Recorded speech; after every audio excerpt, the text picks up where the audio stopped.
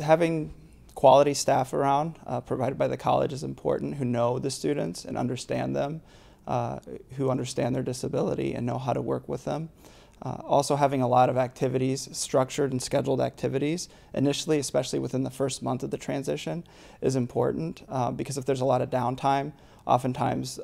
students can heavily focus on the difficulty of the transition, missing home, being away from home, maybe for the first time in some cases. And so having a lot of structured activities and opportunities that include them in the community and on campus with the community of students, I think helps ease the transition within the first 4 to 6 weeks.